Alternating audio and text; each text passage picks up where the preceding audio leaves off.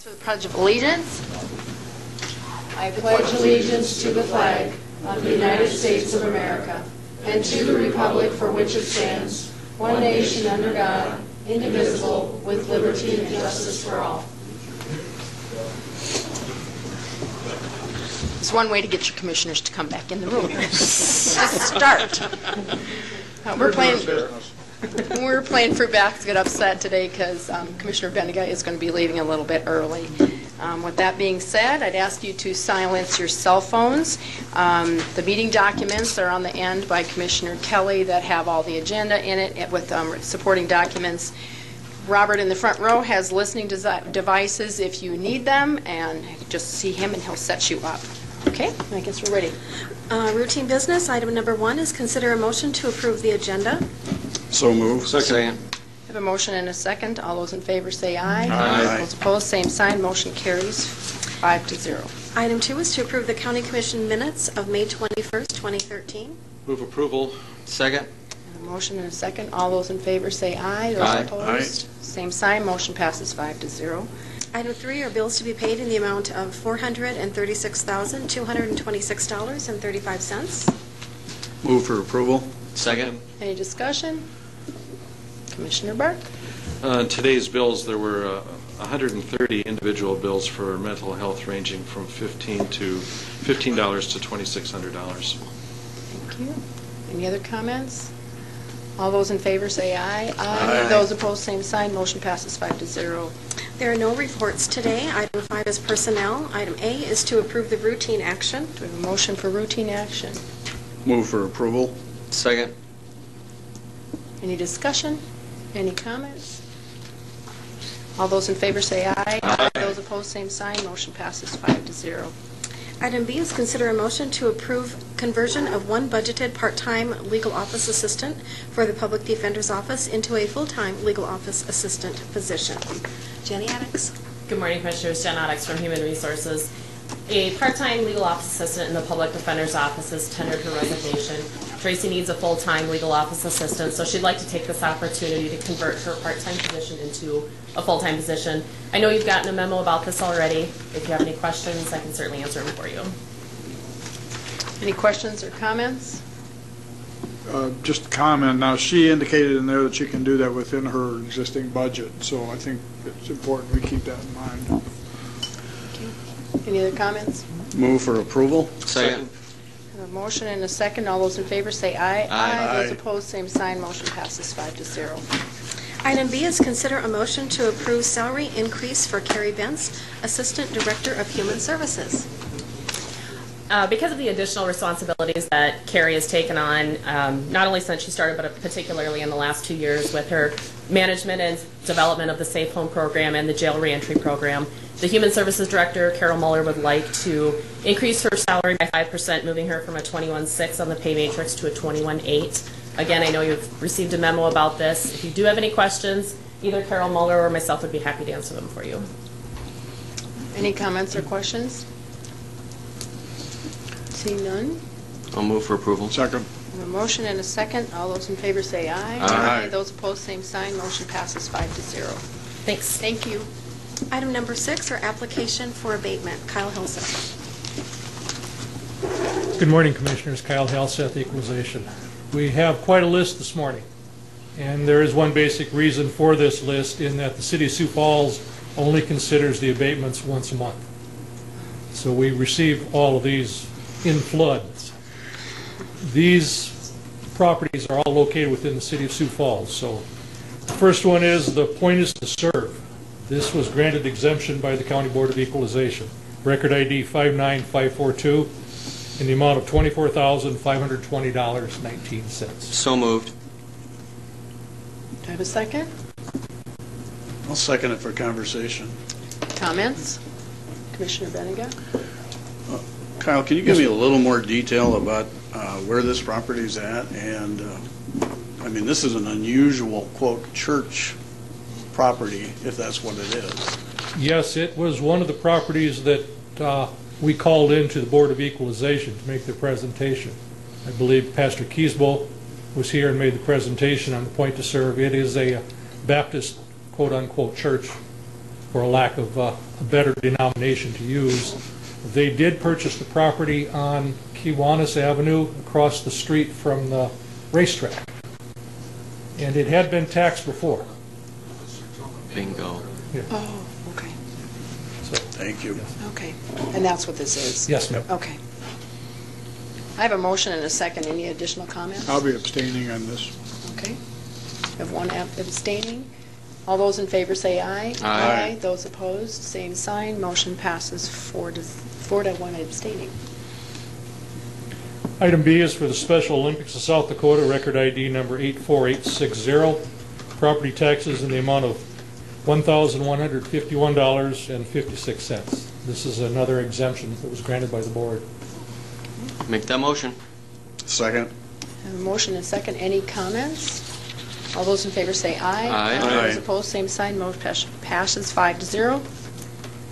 The next, for lack of a better word, bunch, which it seems to be, are veterans exemptions that are granted and authorized by the state of South Dakota up to $100,000 for a veteran who is permanently unable to work, not disabled in a wheelchair, but unable to work, is certified through the VA.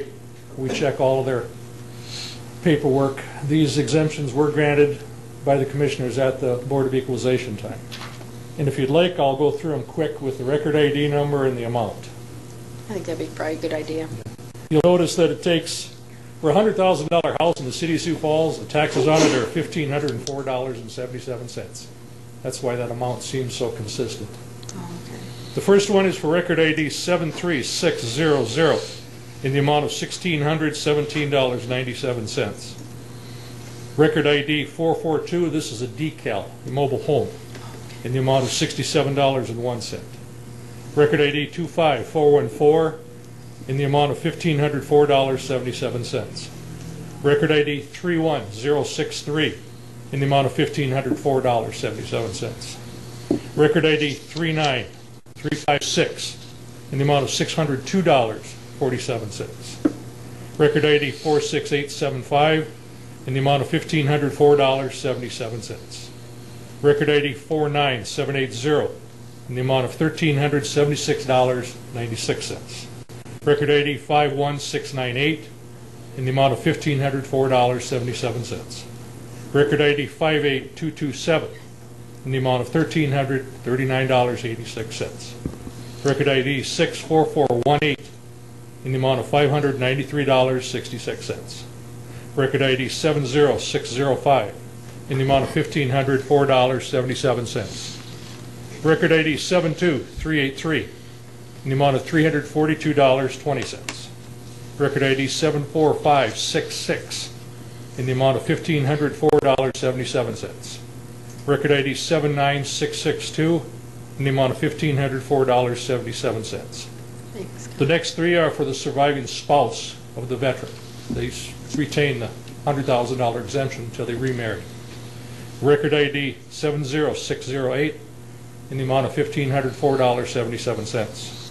Record ID 40059 in the amount of $1,504.77. Record ID 36994 in the amount of $1,504.77. The last is record ID 46753. This is for a paraplegic veteran for his 2012 property taxes in the amount of $1,575.99. Thanks, Kyle. I'm going to take them in a bunch to approve them all. It would be... Move to approve items C through T, there are 18 items. Second. I have a motion and a second. Any additional comments? All those in favor say aye. Aye. Those opposed, same sign. Motion passes 5-0. Thank you, Madam Chair, Commissioners. I would just comment, it's interesting, we got this with the Memorial Day weekend here at the same time, and I think that in visiting with Kyle, that there are quite a few younger veterans that are now qualified under this, and it's something that we as a community need to be concerned about, our new veterans who are injured or whatever in our many wars. Thanks, Kyle. And Pam. Hi.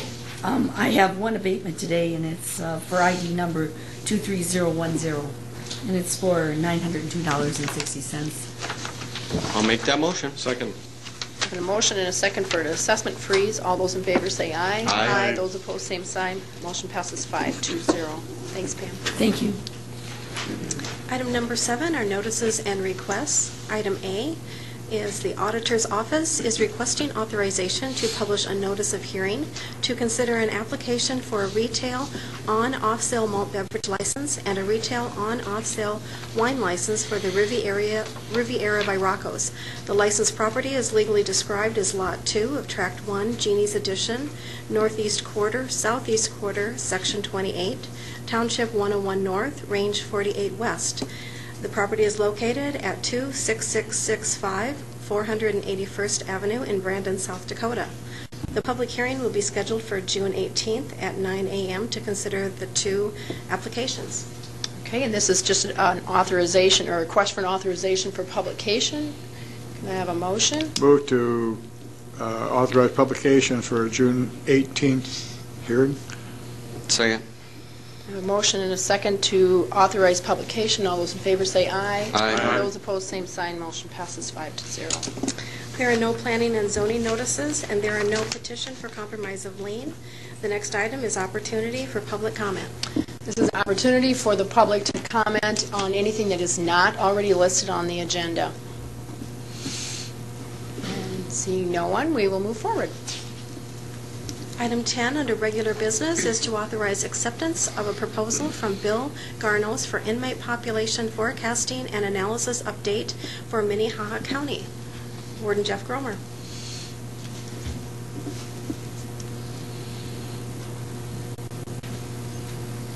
Good morning, I'm Jeff Gromer with the Warden with the Jail. We're just asking for acceptance of a proposal from Bill Garnos, I'm here on behalf of the Community Corrections Advisory Committee and the Sheriff. The proposal is for a inmate population forecasting and analysis update for the county. Mr. Garnos did the original forecasting when the current jail was built.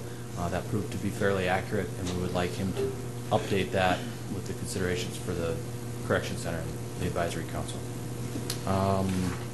The proposal is for $12,472, and there was a specific allocation of $100,000 in the building fund for work studies and architecture concerning the Correction Center.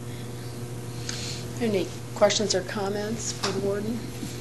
I would just make a couple of comments. First of all, I think that this is the statistical information that's probably the most important part of our growth or hopefully alternatives for incarceration that the governor started with his program. I think we need a basis of a good forecast. Mr. Garnos has done an excellent job for us in the past.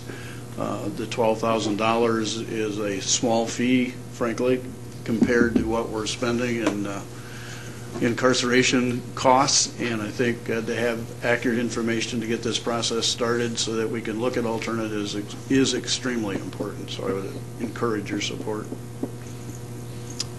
The time frame on this, I'm looking quick and I don't remember, is it 3 months? Yes. He's predicting it'll be 128 hours of his time, but it was about a 3-month time frame where he thought Okay. he'd have the results. Any additional comments or questions? Madam Chair? I think that we are subject to quite a few vagaries of change. I mean, if we go to .05 on the BAC, if we raise the drinking age to 30, you never know what's going to happen. Legalize marijuana, I mean, it's difficult. I know that some years back we hired a company to do a space study on our campus here, and they came back after much ado and said we need more space. I predict we will need to have more prisoners, and I'm teasing when I say that. I do plan to support it, but I think it's really it's like asking an economist what the things are going to be in 5 years. It's difficult. Commissioner Kelly? Well, my understanding was that he was almost right on track with where we are today and what he forecast, 5-10 years ago. It's important, even though there's been changes in that interim period, particularly in the rates of violent crimes in this area, but I think this is really important for the committee to have and to see where we're going with the CCC and with the whole new justice program. So I would urge your support. Any other comments? Looking for a motion? So moved. Second. I have a motion and a second. All those in favor say aye. Aye. Those opposed, same sign. Motion passes 5-0. Thank you.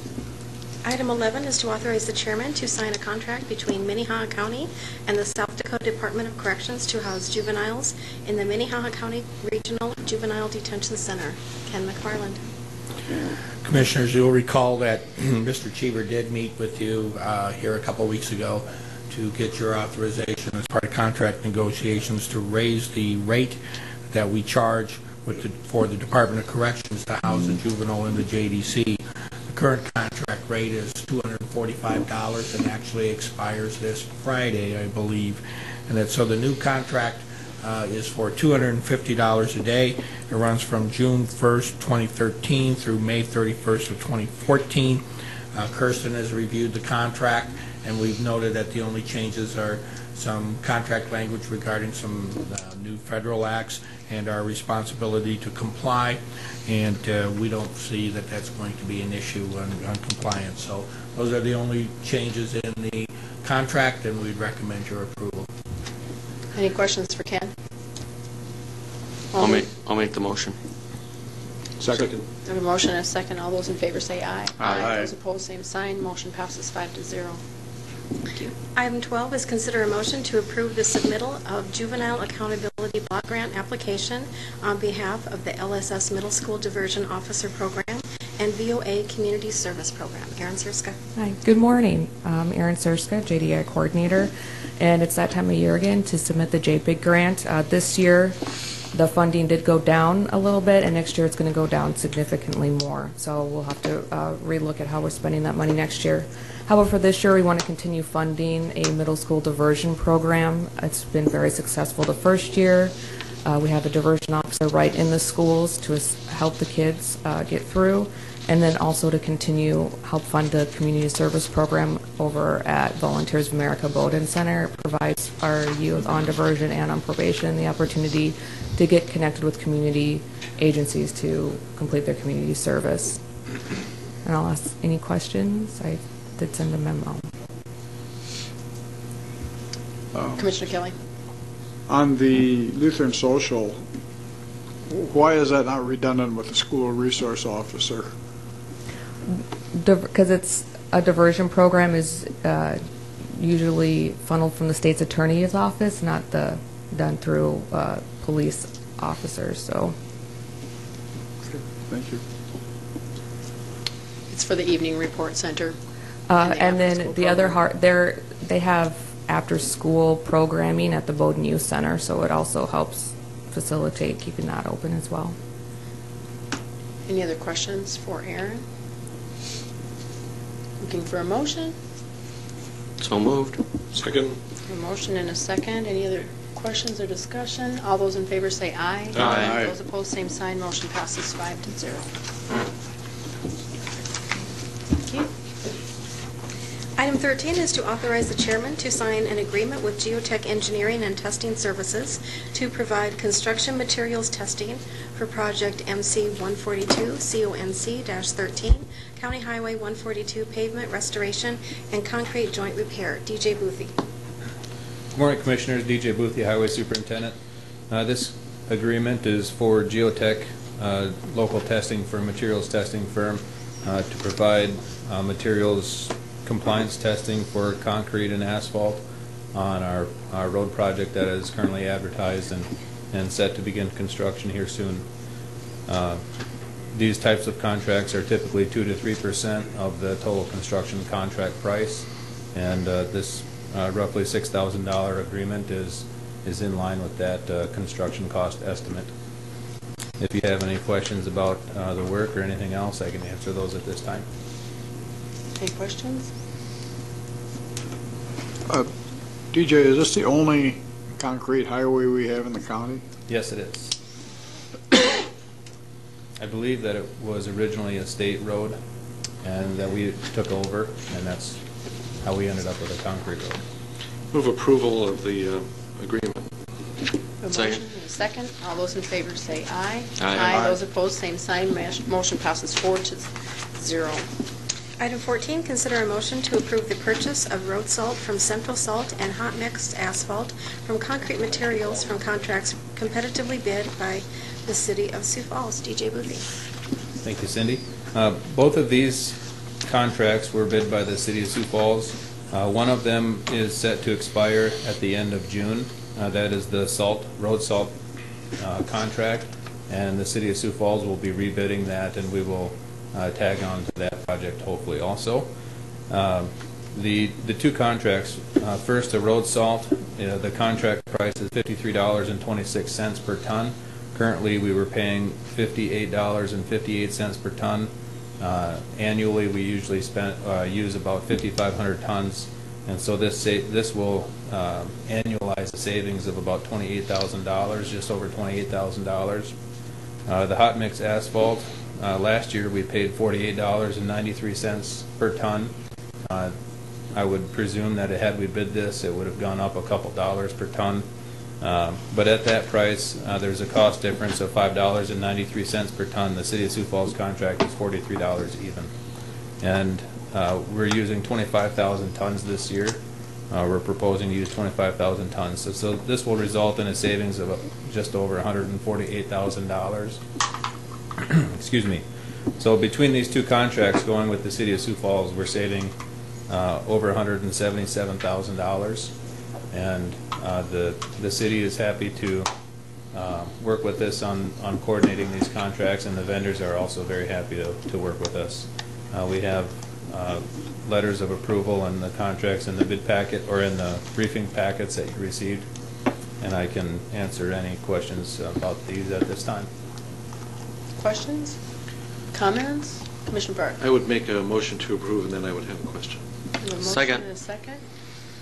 DJ, in the past, occasionally we've bought hot mix from a company other than that won the bid, just because the location is closer to the work site and the cost of hauling is such.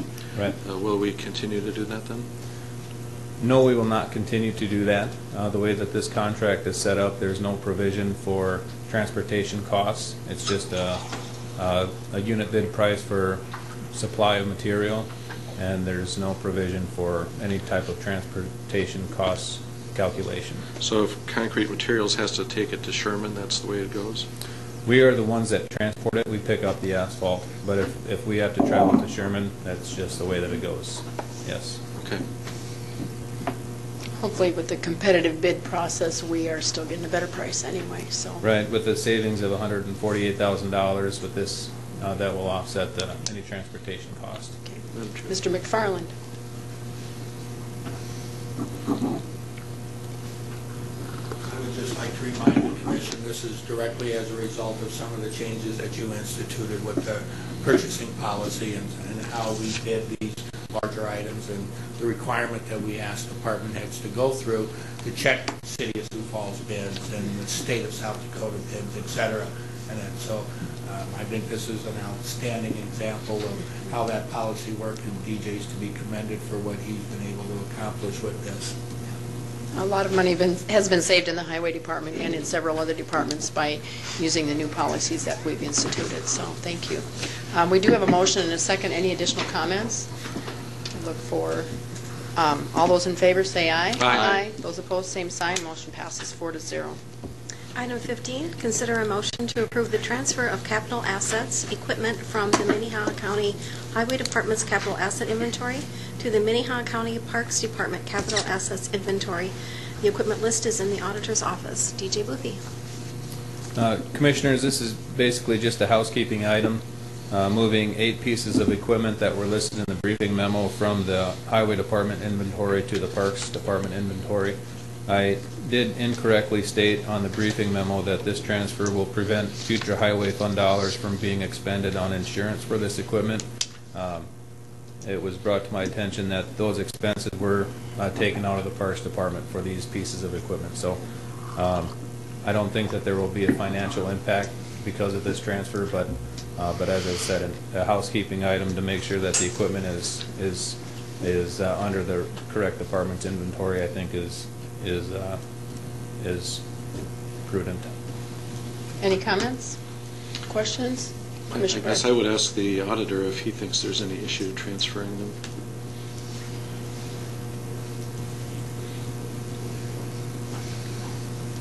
Bob Litz from the auditor's office, and no, I do not believe there is.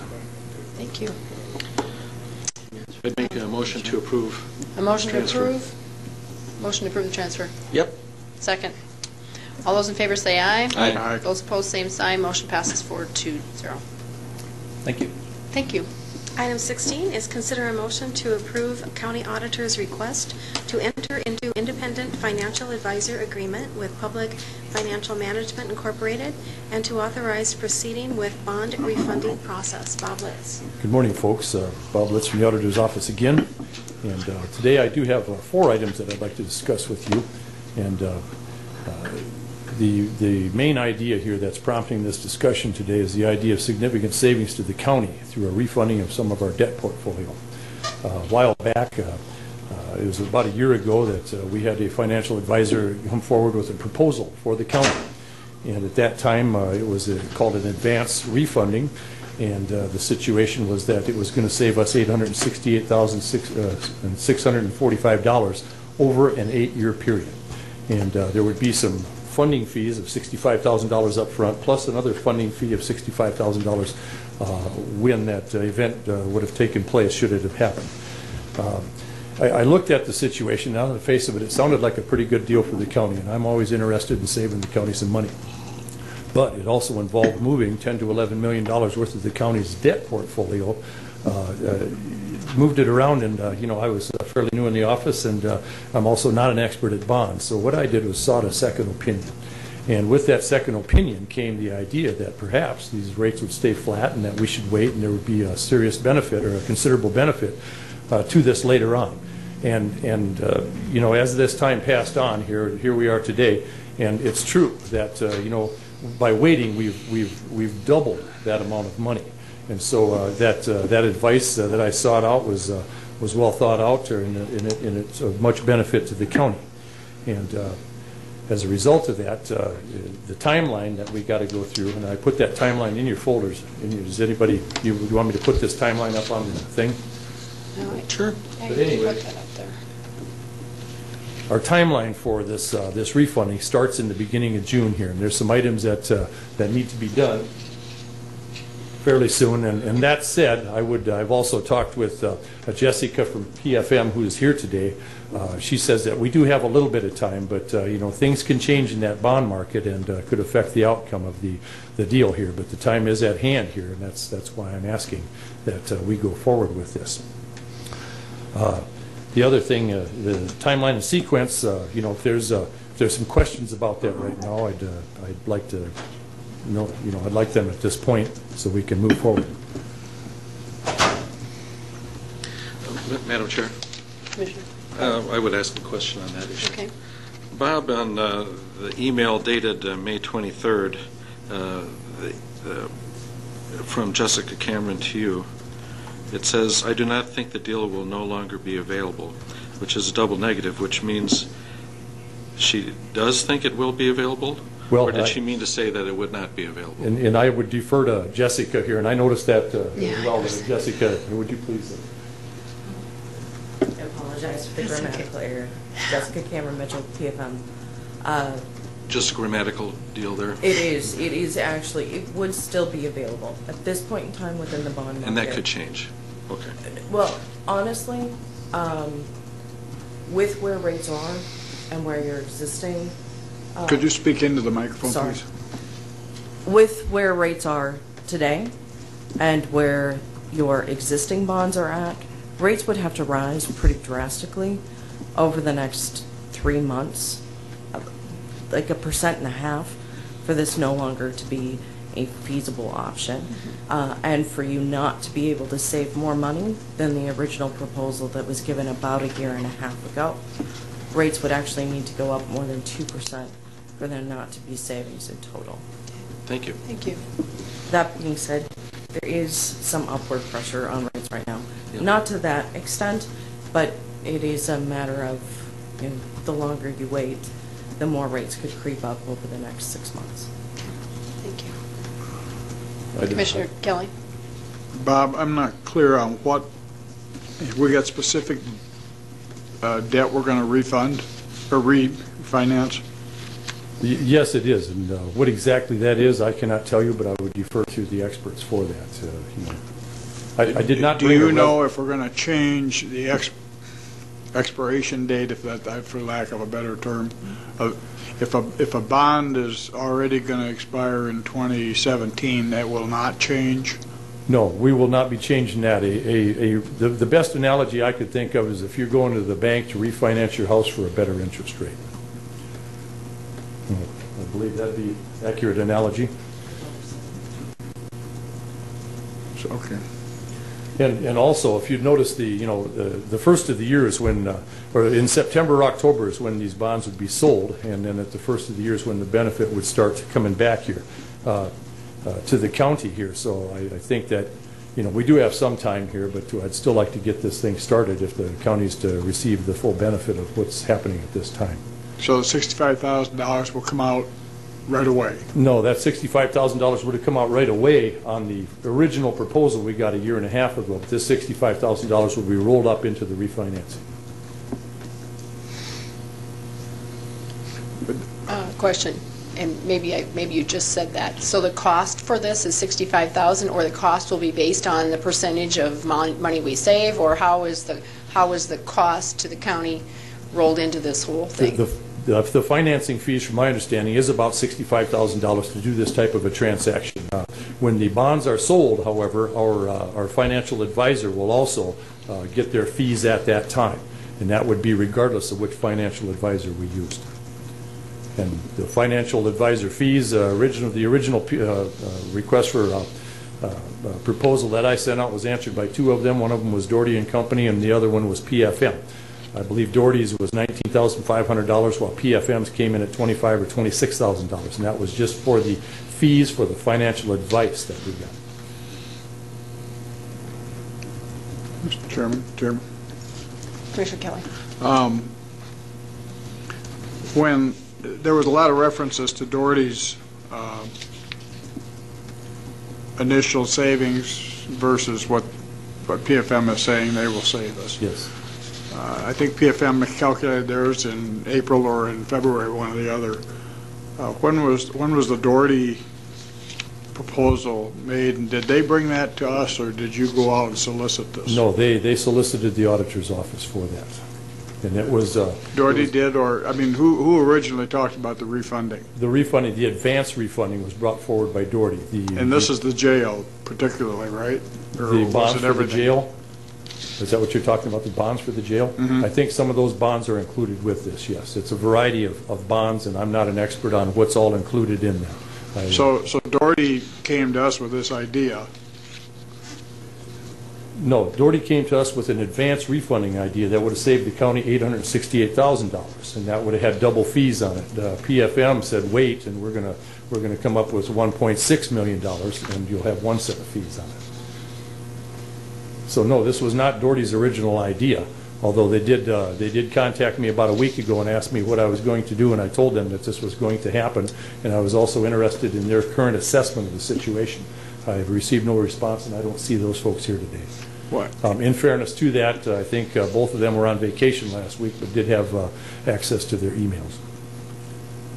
If I may. Commissioner Kelly. My understanding is that perhaps Doherty was kind of providing this financial, whatever you call it, in the past as part of their services they weren't charging us for us. Is that correct? That's correct. And now we're going to pay somebody to do it? No, we're not going to pay anybody to do anything until we have a movement, an issue of the bonds, or a refunding of the bonds. And that would be true of Doherty or PFM. Neither one of the financial advisor's job is to give us options and financial advice, and then they make their money when we do an issue. Or and was not Doherty doing a good job of that? Well, I would tell you this, Commissioner, that the job that I got with Doherty sounded like it was good on the face of it, and I got a second opinion, and the advice that I got on a second opinion was great advice, and I prefer the latter. Have we dealt with PFM before? No, we have not as a county. I think Doherty has typically done the financial advisor role and then turned around and done the underwriter role as well. I became aware of PFM when I was on the city council, and they did the financial advising on the Lewis and Clark project as well as the levy refunding, I believe. And Jessica, I'd have to defer to you. Is there any other projects that come to your mind with the city? We did not do the, Please come forward. we did not do the Lewis and Clark, but we did do the levy. We've done a refunding for the city as well as the entertainment, the new center. convention center, Thank you. the new event center. Any other questions? Well, I have a question. Bob, I'm looking at the materials that you submitted, and I'm looking at this August 8th, 2012 memo that looks like something from the CIA. There's all this blacked out language. And Yeah. there's all these CCs. I count at least 6 CCs. And I guess, why the... Okay, we're kind of jumping ahead a little bit, but I'd like to explain that. And what that is, that's point number 5. And what that letter is, what that does, is it's a new requirement from the Municipal Securities Rulemaking Board that requires when somebody is your financial advisor and they change hats to be the underwriter, they sign this letter and send this to you. And what this letter does is tells you that they no longer have to have your financial interests at heart. Okay. That they are operating independently and have their own interests. Okay. And I brought that letter along to demonstrate that things are changing here in the bond marketplace. So it's just a generic letter. It is a generic letter, and it was not. This was made out to somebody else there, and it was black. It was redacted, to cover up any.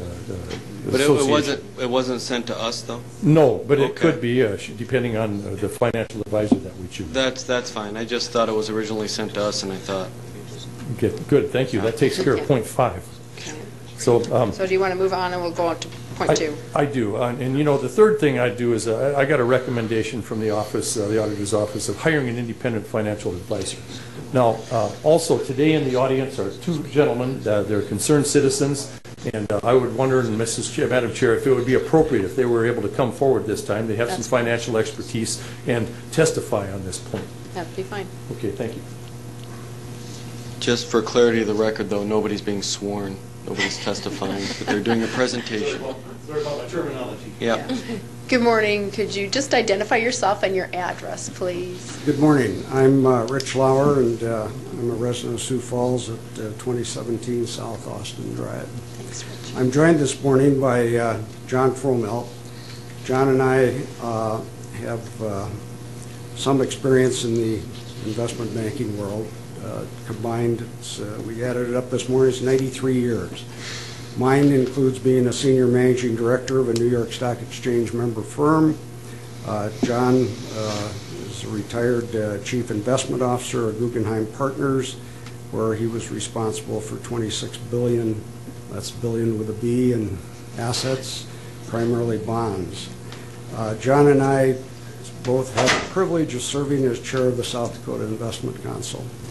We're here this morning to speak very briefly on 2 issues, but before I do, I want to make it crystal clear that neither of us have any financial interest in any of the county's transactions, undertakings. The issues being discussed this morning will not affect us one way or another, except I would parenthetically tell you in January, when my wife and I received our real estate tax notices, we noticed there was a slight increase because of an opt-out on the part of the county. Shirley and I are very supportive of the county's work and the need for that opt-out. I would tell you we are not supportive of the county having a financial transaction, though, that enriches the investment banking community at the expense of the taxpayers of the county. Briefly, there are 2 issues we'd like to ask you to support. One is the auditor's proposal to hire an independent financial advisor. If you refer to the handbook on debt issuance from the Government Finance Officers Association, I suspect all of you have that handbook. It is eminently clear that you should have someone sitting on your side of the table who is an expert representing your interests.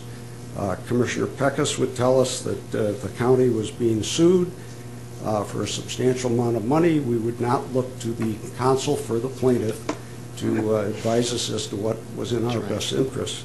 And it's for that reason that this notion of having an advisor from the investment banking community seek to act as your advisor and then turn around and put on a hat and want to be the underwriter that buys the bonds, it's a conflict of interest that your professional association tells you is basically unresolvable.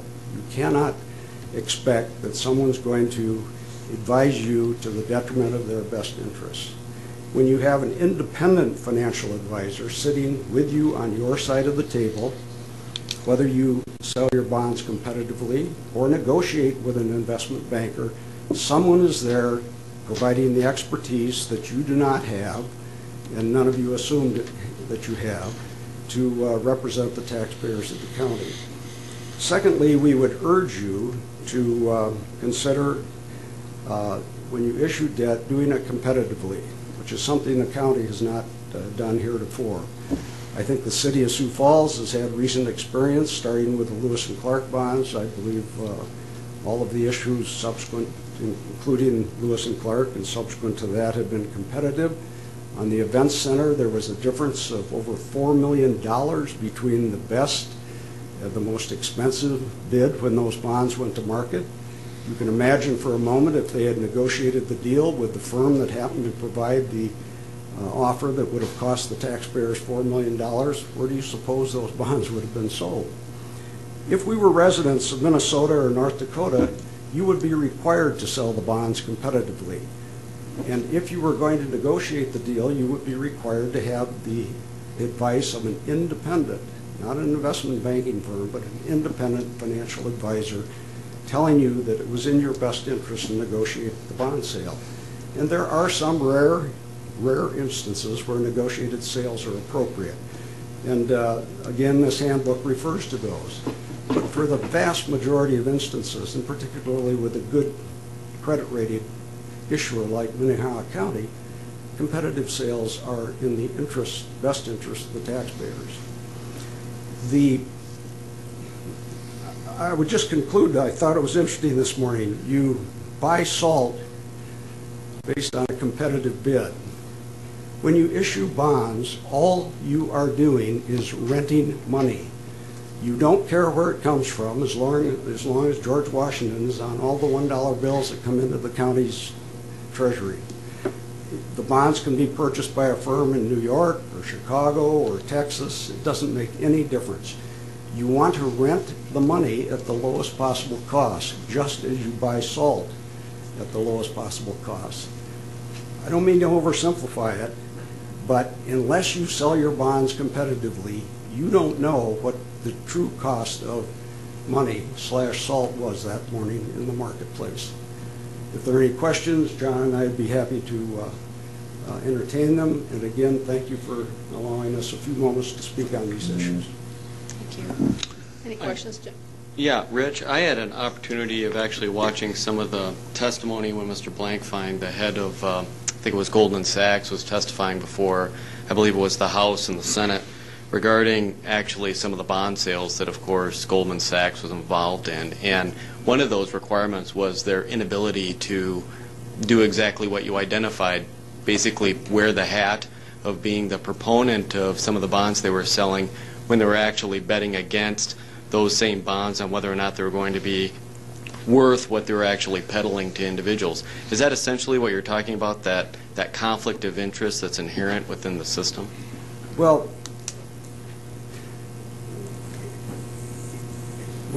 if your mission as a business entity is to buy bonds from an issuer at the highest possible interest rate, because the higher the interest rate, the more saleable that bond is that afternoon or the next morning in the marketplace, then that business objective that you have is in conflict with the people that you propose to buy the bonds from.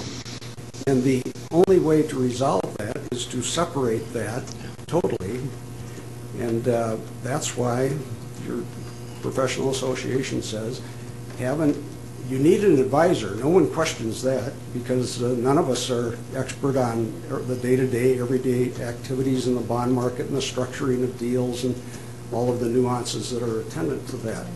So you need the advisor, but you need an advisor that comes and sits with you on your side of the table, just as if the county had a big lawsuit, they would retain counsel to represent them.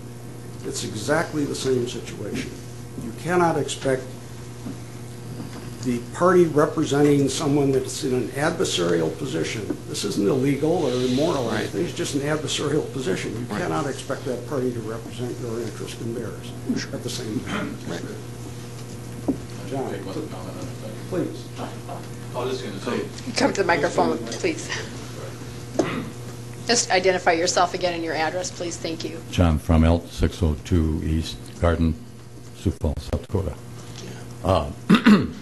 I don't know if, Rich, I'm going to jump in over here only because what you just said about Langfeld, that's exactly what it is. Yeah. That's that conflict of interest. I was just going to say you could have said that. All right. Thanks, John. That's why you brought me along. Yeah. And to spare, I should have let him, he should have come up first, and then we've all been on to the next item of business. Yeah. Anyway, any other questions? Commissioner Kelly. Is the size of the bond affect the interest level? I mean, a lot of our bonds are, the event center was what, $100 million worth of bonds. I mean, it was a big deal. We're not talking anywhere near that, I don't think, around the county.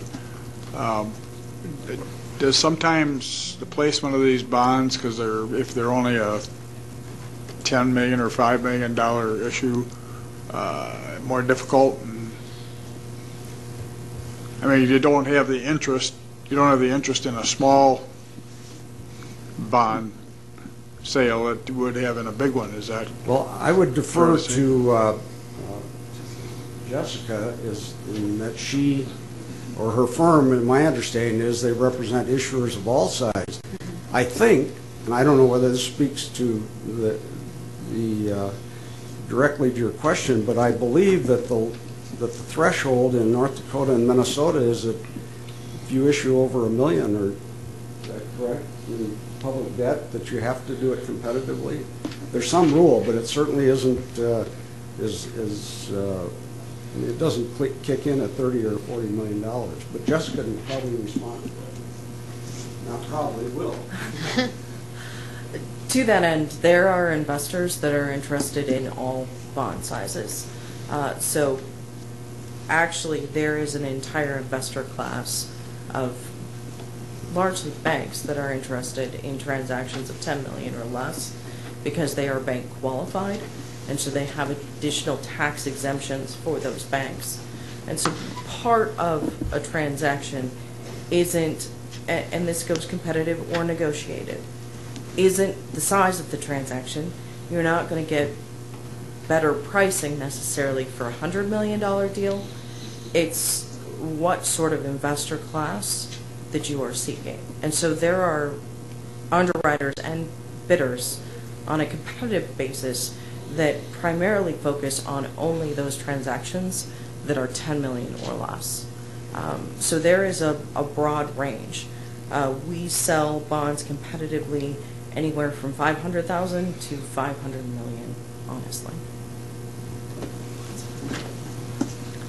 Commissioner Rose? Mr. Lauer, thank you so much. I found your presentation compelling. I'm interested in auditing all your future lectures. But my question then is... You're not going to be very busy. Good, I'm bad at homework. What's the best way then to choose an independent advisor? I mean, do we put that out for a competitive bid as well then? Or do we just take, how do we decide on an independent advisor? Well, I've never selected one, Commissioner Burris, so I really don't have any input in that regard. I believe the one Mr. Litz is presenting to you today does work for the city. I think, and I would stand corrected, I think they're the largest in the United States.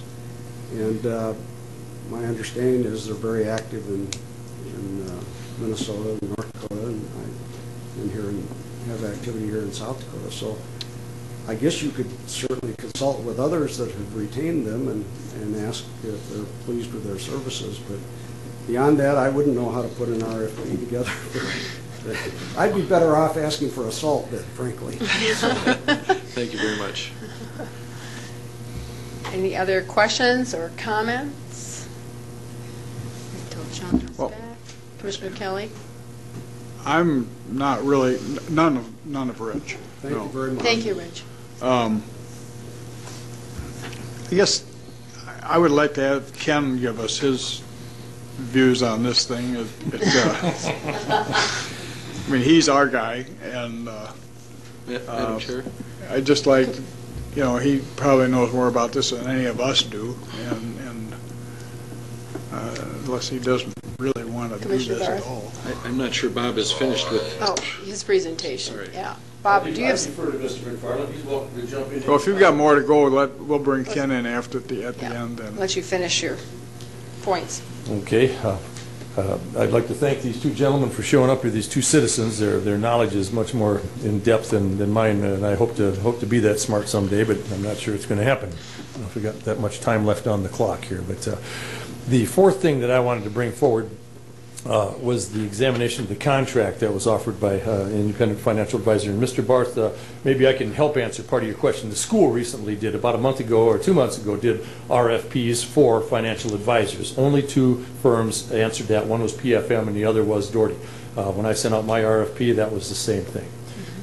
We're a small issuer. We're not. We're pretty safe, but there's not a lot of people interested in doing our business, to be honest with you. Most of them are looking for bigger purses. I had the contract is the same for PFM that it was before.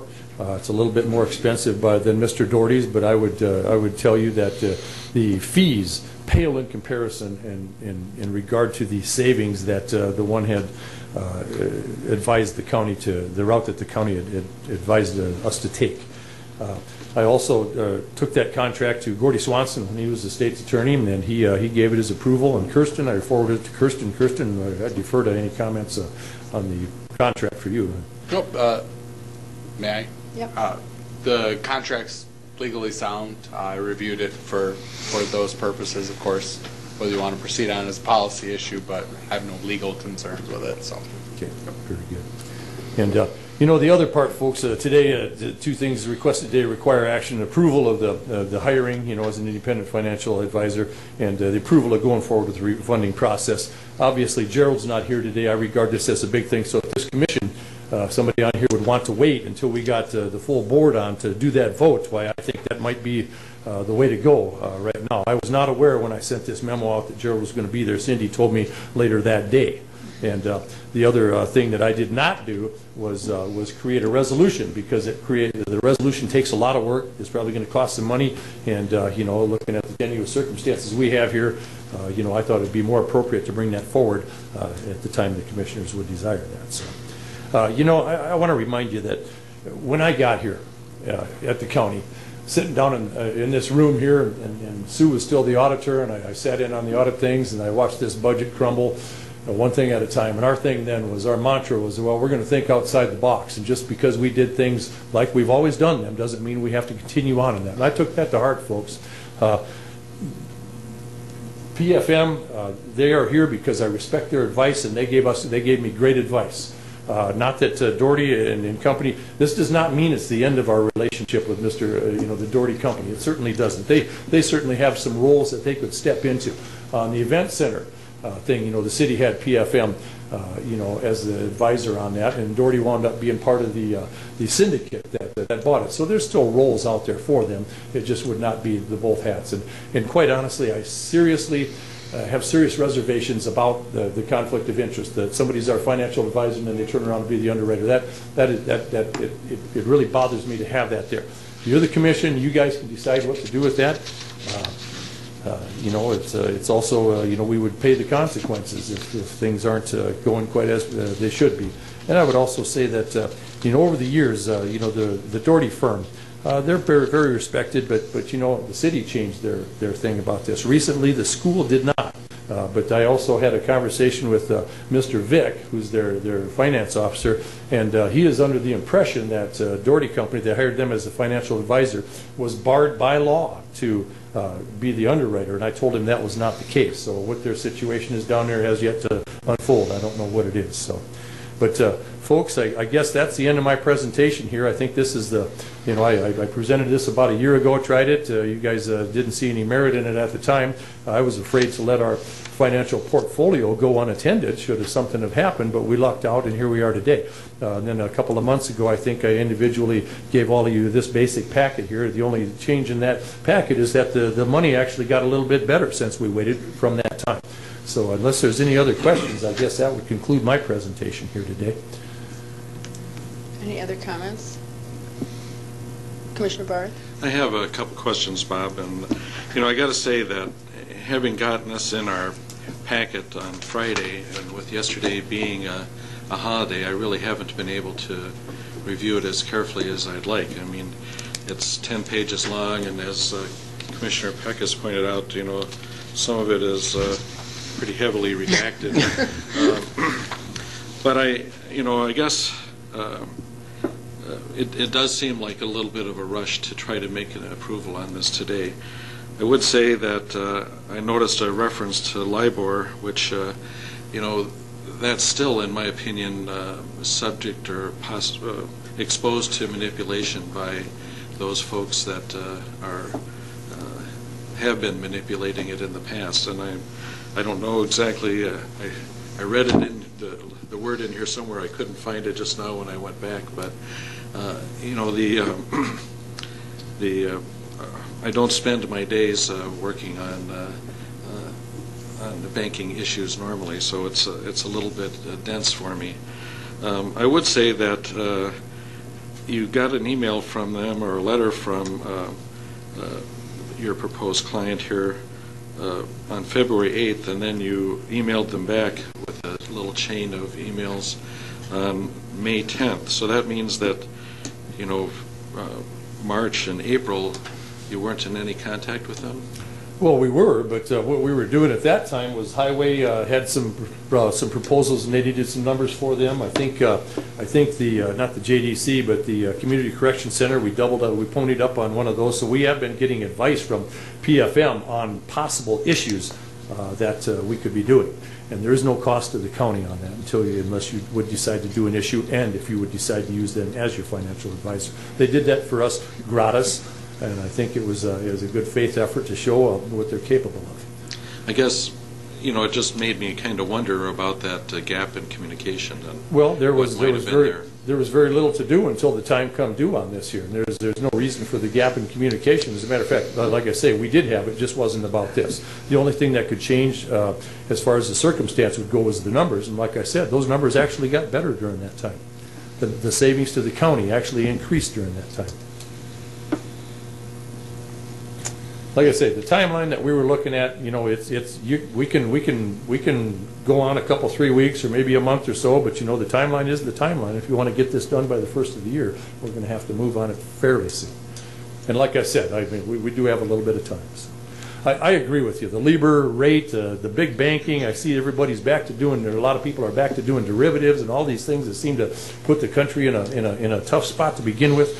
Even with the big reform act that was purported to be out there, they're wending their way through that, and banks are fighting it. It's a real dogfight out there, and I'm not certain, from my point of view and from what I've read, that there's much been changed in big banking. We're kind of still at that same spot, Jeff. I agree with you, and it's a little bit frightening to me. I'm going to make a comment. Dick, did you have another one? Yeah, this is just a comment. I'd asked Ken to come up, but I'm just still not comfortable with this whole thing. There's been a relationship with Doherty, and I haven't still can't get my hands around what's going to cost where. If we deferred this until June 25th, it would, it would give the Doherty people who, as I understand, you said were out of town this weekend, That's both correct. of them. It's a Memorial Day weekend, and that's understandable. I would like to hear from them again. I know they were here when you made your presentation, but they didn't make any remarks. And at that time, I think between now and then, Ken can maybe perhaps advise the commission on where his stand is on this, rather than make him stand up now, which he didn't know I was going to do anyway, so. It's, well, then maybe it would be an opportunity for Ken to give us his opinion on this. Not that we don't trust yours, Bob, but I think also Ken is our guy, and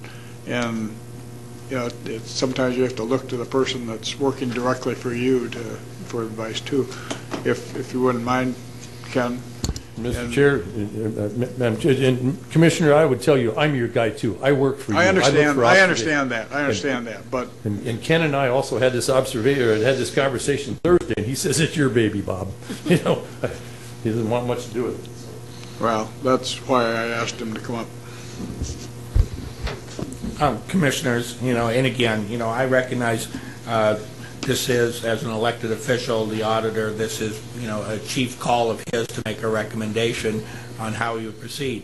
I mean, I do see great value in the fact of retaining an independent financial advisor, as that's been recommended by Mr. Lauer. I know that's of interest to Bob as well.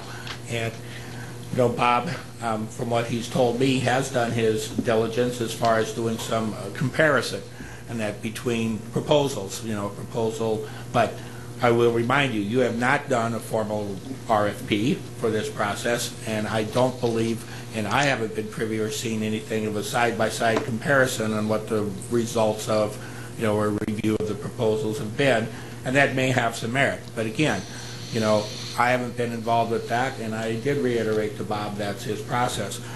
One of the things that does strike me, though, as we take a look at this and some of the potential savings, and where I think we do have to give a little consideration to, is how that will impact our future capital improvement schedules that we have, and if there's an opportunity to review what those savings may be and how it might help us in some other projects, that we bring to the table, I think that's a benefit to take a look at. Unfortunately, we're not going to be ready to do that until we do our budget hearing schedules coming down the pike here, which are going to be starting here in hopefully mid-June. And, building and the capital improvement schedule is one key item that we take a look at. So perhaps before you make some sort of a decision on what, particularly as it relates to the refunding portion of the proposal, because I see there's two different things here. But particularly as it relates to the refunding and whether to go through, is how does this impact our other, our bond schedules that we have in our capital improvement plan? What kind of ability does this free up for us to do some other things within the capital improvement plan, et cetera? But that's my 2 cents worth. Thank you. I have a comment if you're done. Bob, did you have another comment? No, I just want to say Mr. McFarland's absolutely right, and Jessica from PFM has referred to that several times, that our debt structure would depend on what we want. How to arrange that, there's a number of ways of doing it. I don't have that expertise. She certainly does, her firm certainly does, and would offer us an array of options in that area. I just wanted to say, I don't think any of us thinks that we're financial advisors, nor understands even the beginning of it. I see a lot of merit in going forward and doing something like this, but I also feel like we need to work it into our budget process, which we're going forward with. I don't really want to see a date of June 28th or whatever put on it, because we don't know where we're going to be at when we're working through our budget. I would like to see it deferred to the budget process. We can figure it out as we go along, what point we're going to put that in there. I'm afraid if you put us on a date right now, we may end up being the same thing and deferring it another week or two. I do see a lot of merit in this. We're elected officials to protect our citizens' tax money and to be the policymakers for this. And I think we should move forward. I just don't know that today is the day to make a decision on that, particularly with Gerald gone too. This is a discussion for all 5 of us to have. And Gerald did make those same observations to me, and I know they're true. Just looked at the date on this here, and I did want to bring it forward. Like I said, Commissioner Barr said he wanted some more time to think it over, and that was, since there's not everybody's here today, I would respectfully request that we defer any votes on these things for a period of 3 weeks, and then at that point, maybe we come back and look at it again and decide if we need some more time. And meanwhile, what I would do is keep in touch with PFM, since they've been very generous with their time to us so far, and see what that might result, or if there's any consequences or advantages to doing that. I'll make a motion to defer for 3 weeks. I have a second. Do you have a second? Anybody like to make a substitute motion? It's not a substitute, isn't it? The other motion did not. The motion failed. It would seem to me that maybe this is the time to table this. It leaves it on the table we can bring it up at whatever date we feel is appropriate, or work with it, the auditor's office. It doesn't kill it. It leaves it there. And I'm not sure what the rules say on bringing it back up, but I don't think that would be a problem. That way, then we don't get stuck into a date if we want to do it the middle of August, after the whole budget is pretty well set up. So my motion would be to table. I have a motion to table. Do I have a second? I have a motion and a second to table. Mr. Barth? I guess my thought would be I'd like to discuss it some more as soon as next week. I really think this, we don't have to make a decision next week either, but perhaps those that are on vacation would have some input. And I guess there's some other points I would make, but that's... I am. I wanted to mention that, Madam Chair. I have to go to Rapid City to observe an election, and I would certainly like to be present for that. And then I would also comment, I know what happens when you table something out the legislature, and I'm not all that familiar with Robert's Rules of Order for tabling something. That's why I would prefer the word defer, and that means we're just going to put it off. It's the same effect. Same effect? If it in the legislature, they will table or defer to the 41st day, which is the day after the legislature meets. And but just tabling a motion leaves it out there, and it, for that very reason, Jeff suggested next week, and you said you're out of town, so that was the purpose of my motion to table, would be simply to leave it there. It can be brought back for discussion at any point, and it just allows a little more flexibility. Fair enough. Any other comments? Again, I guess if not the 4th, then I would go for the 11th. Well, Commissioner? I guess I seconded I thought Bob requested 3 weeks. I thought that seemed to be very lucid, and it made sense, but apparently it failed. So without that lucidity or reason being at the table, we'll go ahead and we'll obviously second the tabling of this. I think it's important that Mr. Benega is present for this discussion, and I also think that even our friend from PFM indicated that we have a couple of months here before the rates are actually changing, and I think it's important for us to have a discussion to look at how we get the best bang for the buck, and the longer we wait is the fire in which we burn, and I think that it's important to take that into consideration. So you can call it table, you can call it deferring, but I guarantee you that Commissioner Barth is going to make a motion to bring it from the table, and I'll be supportive of it. So, point of order: do we need a supermajority or simple majority to bring something off the table? Simple majority. Okay, we have a motion and a second on the table. I'd like to make another comment about the whole thing, Commissioner. which is I do like this suggestion. I do think that it was a bit of a rush to try to get this done, having received this in our packets just 3 days ago. I also think that no matter how thin you slice it, there's two sides to a piece of toast. And so there is another side to this I'd like to hear more about. And I guess that's my comments. We have a motion and a second to defer. Any other comments? No, actually table. Tabled, sorry. Get the words right. Any other comments? All those in favor say aye. Aye. Those opposed, same sign. Motion passes 4-0. We will see it again. Thank you, Commission. Item 17 is a briefing and follow-up discussion on FY 2014 long-range plan, preliminary budget overview material. Ken McFarland.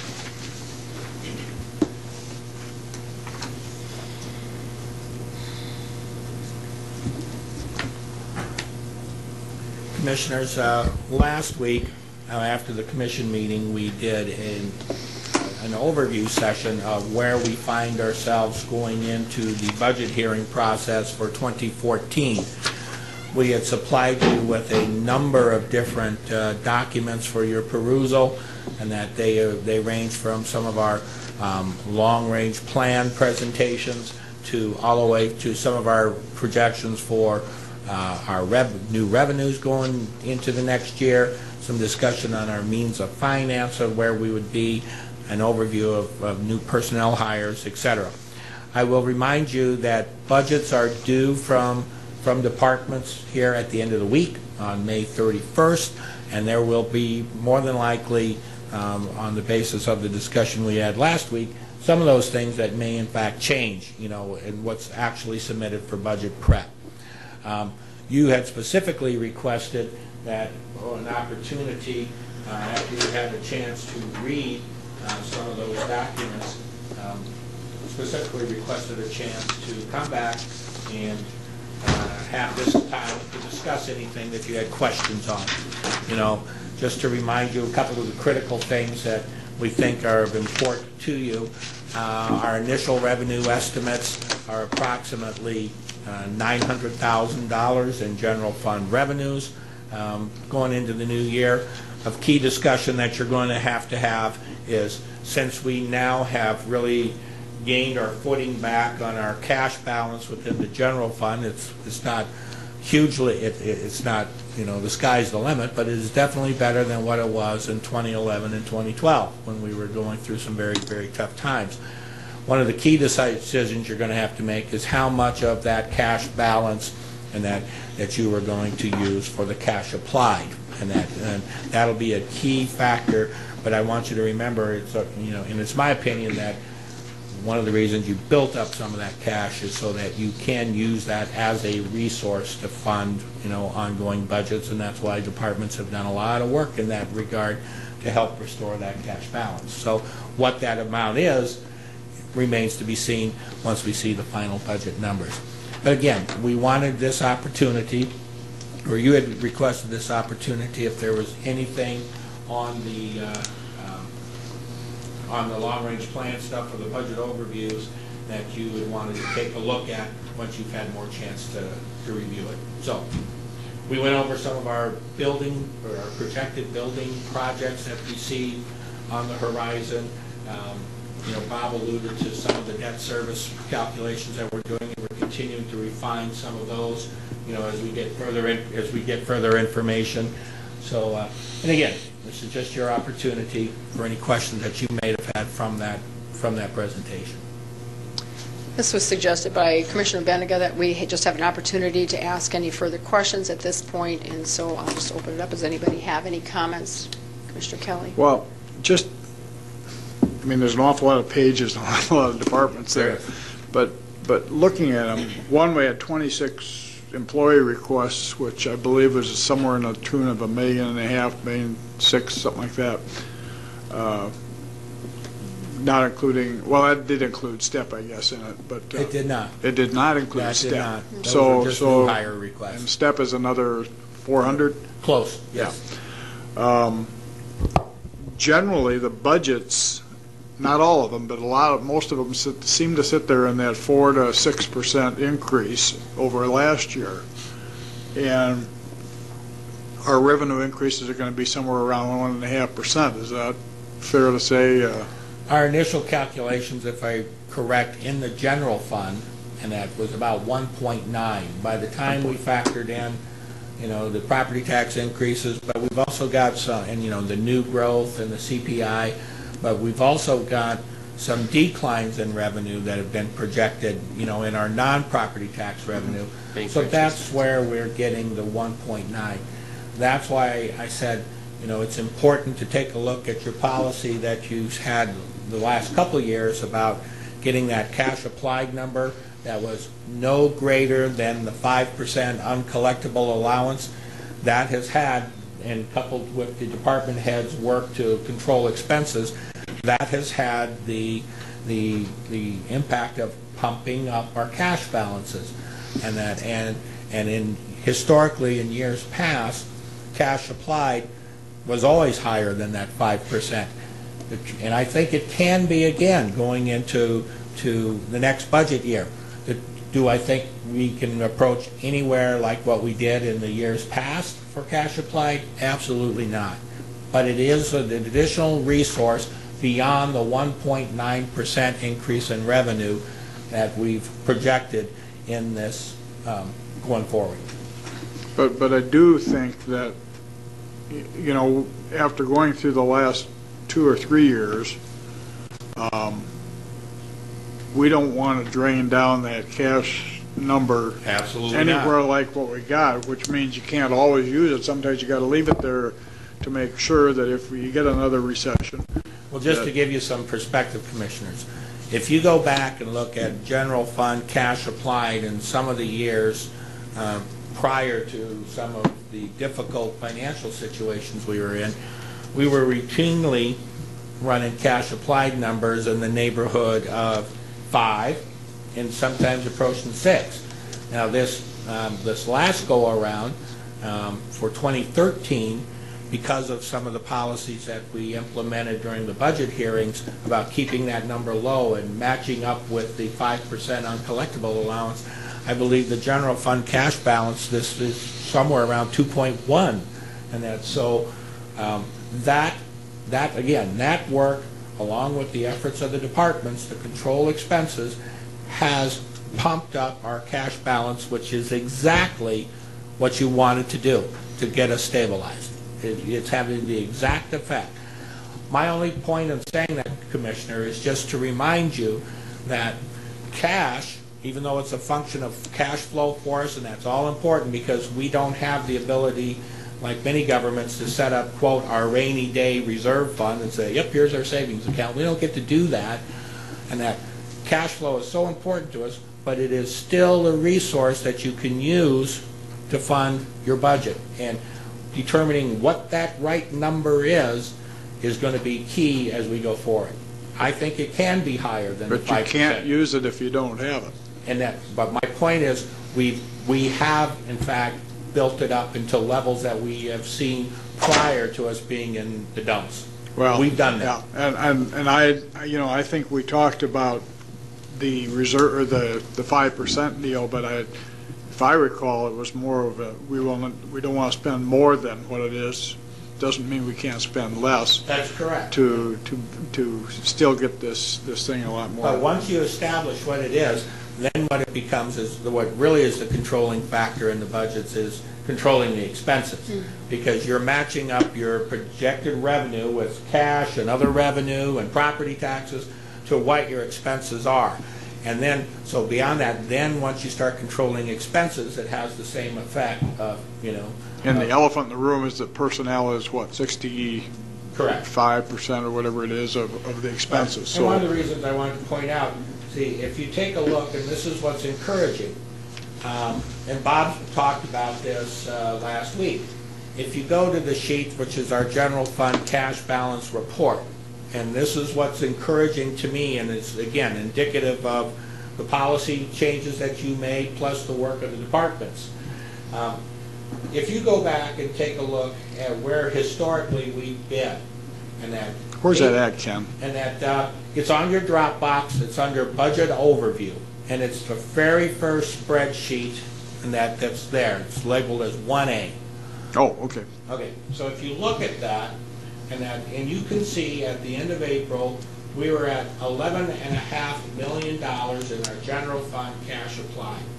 Now, we used to think that we were in some pretty good years in 2008 and 2009 before we started to see some problems, and our cash started tailing off. So as you can see, at $11.5 million, that is the second highest total that we've been at during that time of year since 2007. And that 2009 was the high point at the end of April at 11.7, and we will start seeing what I really want to see is how we end up at end of May, because then all the property taxes are in. You know, that's generally a peak time for revenue for us, and as you can see, May has typically been our flush time, so we'll have a good handle on where we're really at the end of May, and to see if this is a trend and whether or not we have in fact stabilized ourselves, which I think we will. You'll see that. And that's so, but right now the way we're trending, we are absolutely much better than what we were in 11 and 12, which were some really, really tough times for us. So I'm just saying that in my opinion, based on historical trends, that I think it is prudent to use a portion, not all, and certainly not to the extent that we used to, but that it's prudent to use some of that cash to apply towards the budget in addition to the $900,000 new revenue that we're forecasting. Again, the trick is going to be how much are you comfortable with doing. And you know, once we see all the final numbers as we prep the budget, that's one of the things that we do when we get all the numbers together, is we'll come in and we will tell you. In fact, we did it last year, and we'll say, we believe that the cash applied number can be no higher than this if we're going to stabilize. And if I'm not mistaken, when we did that last year, we said we would be comfortable with pushing almost $3 million of cash applied. You settled for 2.1, but we did come in at that time and said, we think you can push 3. So, I mean, we will do that as part of the budget overviews that we will do once we get all the numbers in. So, but I just wanted, you know, again, it's my opinion, you can use that as a resource. Commissioner Barth? I just would say that economists are known as practitioners of the dismal science, and I'd like to join Commissioner Kelly in urging all of us to deflate our expectations until we see what we can do. And again, we will do that once we get the numbers in. But, you know, looking at where we're tracking so far, and that we're in a better situation and a better discussions than what we were in 2011 and 2012. Any other questions, comments? But all those documents, and they will stay in that Dropbox area for you so that you can refer back to them, etc. So those aren't disappearing at all during the budget hearing process. You will have access to all of that information all the way through the hearing processes. One of the things that you'll start seeing this week too, now that we've got them, we're going to be dumping in the outside agency requests, you know, so that you can at least start familiarizing yourself with those. And you know, and we ask for increased information from those folks this time around. So you'll have all that, like, that should be on your Dropbox by the end of the week. And those will stay through. So May 31st is the deadline for submitting budgets, and very shortly after that, you know, we will, you know, the auditor's office will start, you know, plugging in the numbers and saying, all right, here's the total, here's what it looks like. We sent you a copy, Marie sent you copies of a spreadsheet to try to indicate what days you are available to meet, what time frames in order to do budget hearings. Typically, once we get those all back from you, and I would urge you to try to get those back to us by the end of this week, we will start setting the blocks of time when we see that you're all available to do it, and we'll schedule the initial overview session, and then we'll start scheduling hearings. And so we'll have the blocks of times locked in. I think most of those are in, so we should know very soon when we are going to be meeting to move forward. Correct. Any other comments? Well, I guess we'll move on to our next budget meeting then. Cindy? Our next item is Minnehaha County Commissioner Liaison Reports. Any reports from liaisons? Commissioner Barth? This could be as much under new business as liaison reports, but I went to an airport event and I was the only commissioner there, And it was, they're doing great things at our airport here in Minnehaha County, and the future looks looks good as well. An additional item, I went to the Lewis and Clark annual business meeting, and Did it wake? well, let's just say that in 208 years ago, Lewis and Clark came through this area, and in another 208 years, we'll have their project done. Anyway, I would like us to consider writing a letter to our federal legislators and to our chief executive on behalf of the Lewis and Clark project.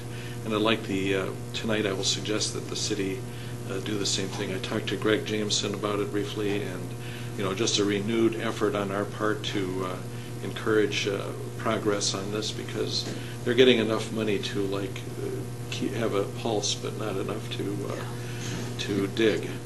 And Keep the lights so on. I guess if you would allow me, I'd make a motion to ask us to write a letter to support the Lewis and Clark funding. I'll second. Got a motion and a second to write a letter to the federal legislators And the chief executive. and chief executive regarding Lewis and Clark funding. I have a motion and a second. All those in favor say aye. Aye. Those opposed, same sign. Thank you. Thanks, Jeff. That would be good. Any other liaison reports? Well, just a comment on the airport. The week before, CCOG had I think it was a Metropolitan Planning, maybe, was it, that had they had the tour, and the tour was the airport, and we got an opportunity to go way behind the scenes. I had no idea we had a baggage system like they've got out there. It's like what you see in the movies, but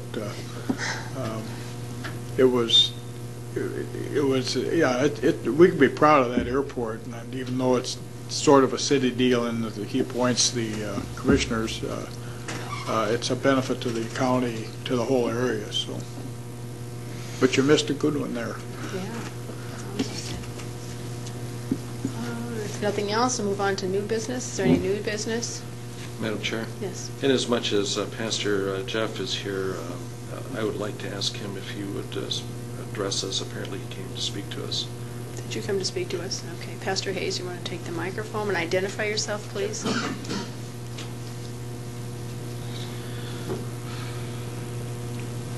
I'm Pastor Jeff Hayes from Faith Temple Church. My home address is 2325 South Woodbine Lane here in Sioux Falls. And I'm sorry about barging in and not being on the agenda. I do appreciate all the work that you do, and I appreciate the time that you're giving me this morning. I was going to go to the church, but I felt just kind of pushed down this way. And so I don't know if it's a divine thing or it was the pizza I ate last night, but could have been that. I did send a letter out to you last week, and I don't know if you had a chance to read it or not. It has to do with the Nordstrom Johnson building out at the Sioux Empire Fairgrounds. And Art Marie Nordstrom donated this building to the fairgrounds and to be used by the Faith Temple Food Giveaway on Fridays. The building, I believe, of course, is owned by the fairgrounds as well as the county. I got a little note from the mayor, and I just picked up something from him that he thought it was a private building, and that the funds that were needed to continue to be raised privately.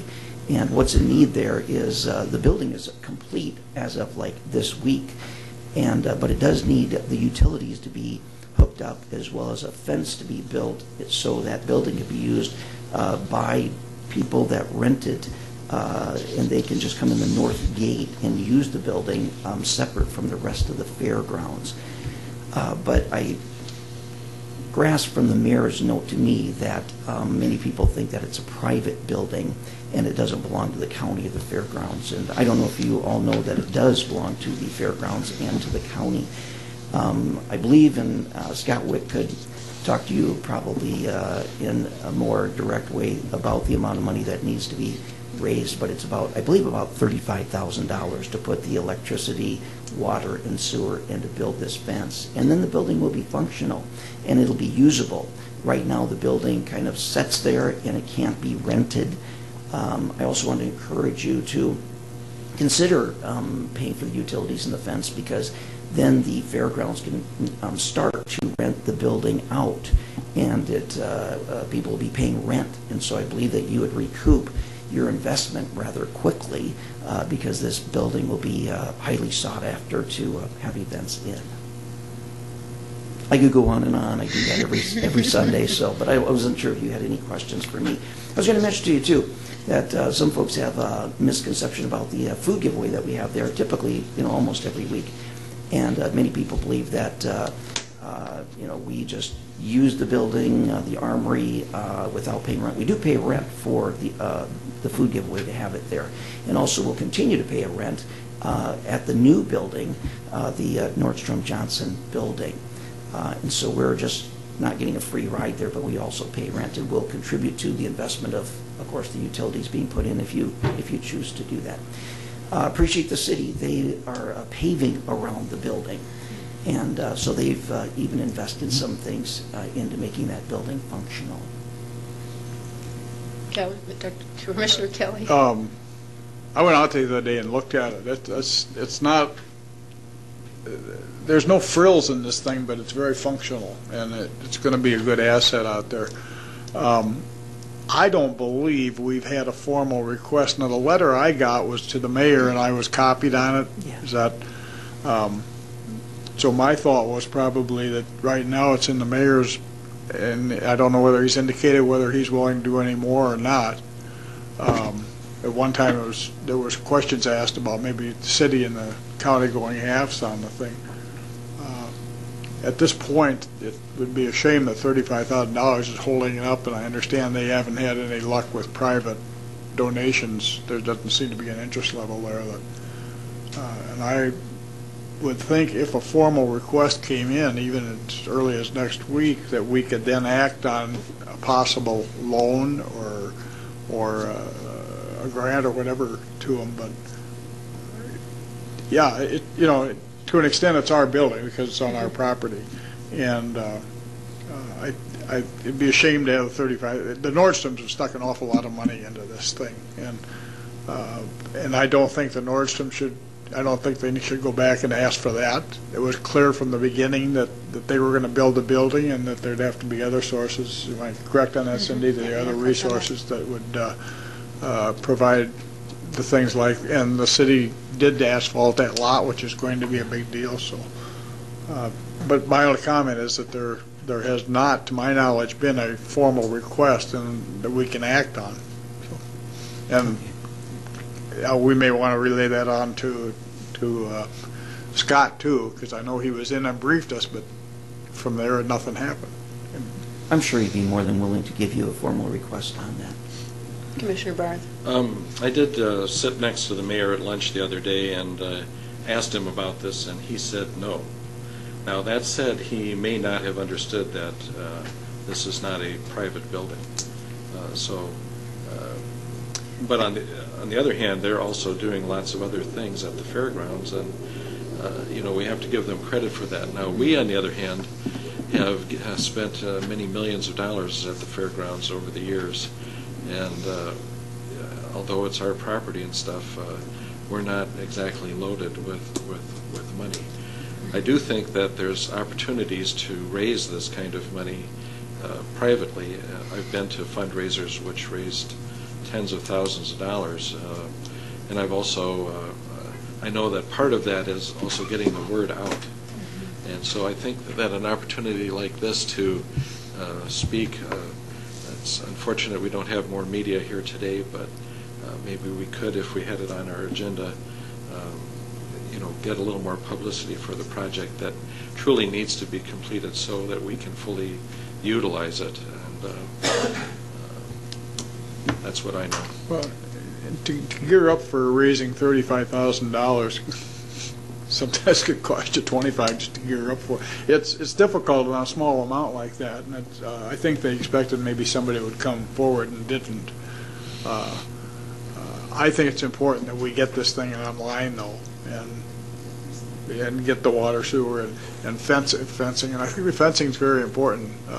Particularly, I think we should pay attention.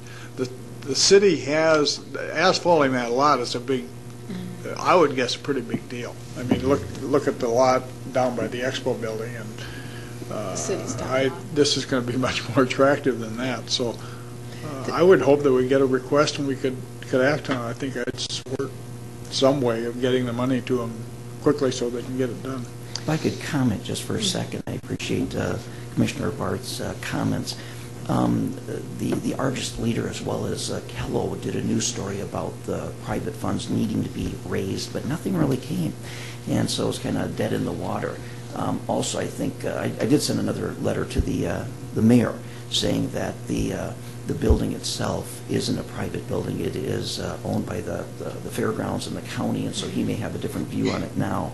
I think it'd be a wonderful investment for if it be the city or the commission to work together to make this happen. Just speaking from our food giveaway, a lot of people don't know actually concerning that. A lot of people think that we just receive the food and we give it out and it's no cost to us.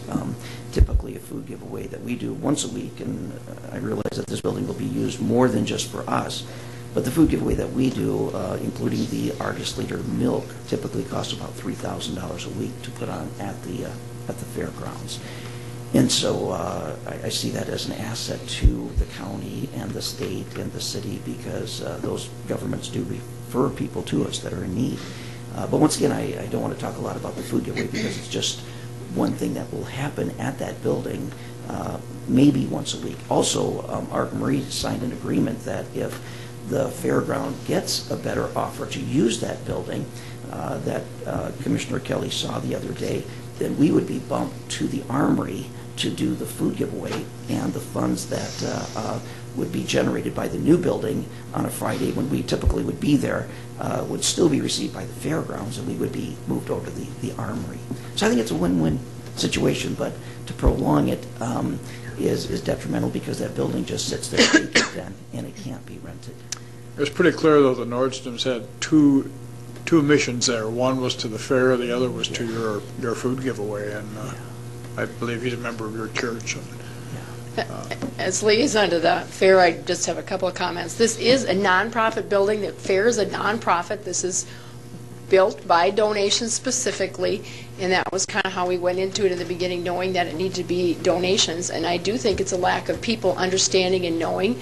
I'm going to refer it back to, or compare it to, when the bookmobile was cut in 2001. That happened in, September, basically, of 2001, and it was $85,000, I believe, Ken, and that money was raised by the Friends of the Bookmobile in less than 3 months, and it was phone calls. And it was phone calls, phone calls, phone calls. And I think the phone calls I had, I don't think anybody turned me down when I said, this is what it is, this is a nonprofit, the county can't afford the fair, or I can't afford the bookmobile, and people stepped forward. And I think people, if they understood this was a nonprofit, and you're right, it's not just for the food giveaway, which is huge, we need it for that, but they can also rent this out for wedding receptions or other things. There's a shortage of places to have large events in Sioux Falls. There's great parking out there. There's a lot of advantages to having it. It's a revenue source for a nonprofit fairgrounds.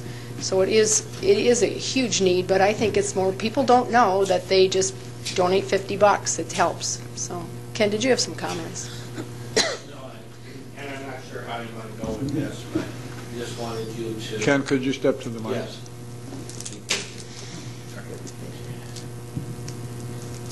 Just so that you kind of know where things are. I know I've had a couple questions about this, and I just wanted to make sure that right now in the county's building project list for 2013, and you have money that's been allocated to the Fair Association and that for some work out there, but I want to reiterate, it's out of the building fund. One is to do the HVAC renovations that are currently underway, and that we had $140,000 for that. That may come in a little bit less. They're working on the contracts now. I know that my last conversation with Scott, they ran into some issues. You had $20,000 allocated for asphalt, but like you said, the city is doing some work. So here, about a month or so ago, you reauthorized them to do some other uses for that money, and they're in the plans of doing that. And they're working, and then specifically some $25,000 for some door rehab. If you were going to consider a request like Commissioner Kelly has done, I mean, there's really two approaches that you could do. And that one, if you're inclined to do it this year, that is going to require a notice of hearing with a posted amount to do a supplement to the building fund in order to take care of it. And that, you know. The other one, if you are inclined, you know, I've got a number of projects that the fair has requested for coming up years. And that is something that you could build into the building fund in other years too, if you're inclined to do this kind of thing. So if you're inclined to do it, you've either got to do a supplement this year or you got to build it in somewhere into the budget. So Ken, you said 2014, did you mean 2013? 2013 is what we have right now, and that, you know, So there is some money there. but there it's committed money.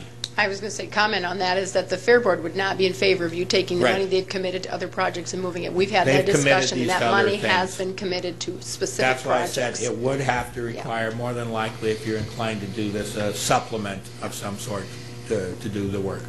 So, because it is committed money. Right, this is committed money. And I think I just want to reiterate, going into this, we realized that this was probably not money coming from the county. The county has given a ton of money to the fairgrounds, and we wanted this to be an outside people donating to build this building. I want to see it done as much as anybody else do. I'm on the Fair Board working towards this, but before we had outside, I mean, the idea was to get outside people to donate to finish this up, and it does need to be finished. And that might take a lot of phone calls. Any other comments? Thank you, Pastor Hayes. I think we can move on to any other new business? Any old business Move adjournment. for executive session? We do have executive. For personnel. For personnel. So I have a motion. Second. Motion and a second to move to executive session for personnel. All those in favor say aye. Aye. Those opposed, same sign. Motion passes 5-0. Thank you. Motion